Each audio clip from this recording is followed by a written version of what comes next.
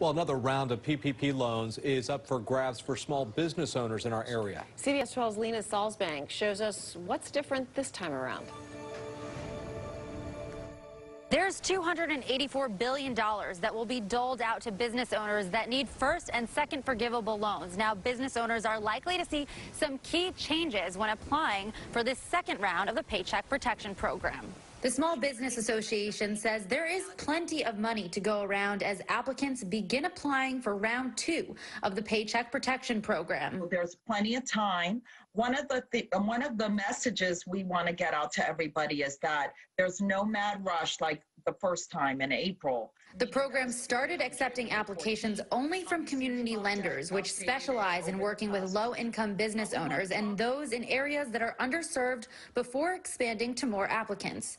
New borrowers who never received a first-time loan will be able to apply along with existing borrowers as long as they have used up all the funds from their first PPP loan. Applying for forgiveness has nothing to do with your eligibility for applying for round 2. But what you do need to do is exhaust those PPP round 1 funds. Among other changes, PPP loans will cover additional expenses, including operation expenditures, property damage costs, supplier costs, and worker protection expenditures.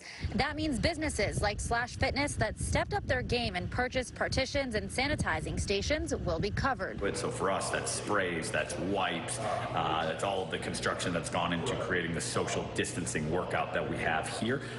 Again, it takes a lot more funding, I think, than people think. Austin Brock, the co-owner of Slash Fitness, says he's ready for that second round of loans. As great as it was to receive anything of the PPP, it didn't really stretch that far. My partner Joe and I, we started this business from our own bootstraps out of my garage, so we're 100% a small business. Slash Fitness lost more than 50% of its business because of the pandemic. We're back to about 55%, hovering between 55 and 60% of where we were pre-COVID. Numbers are better. We aren't anywhere close to where we were before closing. Brock says the gym has cut class sizes for social distancing purposes, and he needs this money to help keep employees on payroll. Our bills are fixed costs. They're, they're rent and payroll. We don't want to have to let anybody go. We want to keep supplying as much opportunity for our staff. All applications for this new round of PPP must be submitted by March 31st. In Palm Beach County, Lena Salzbank, CBS 12 News.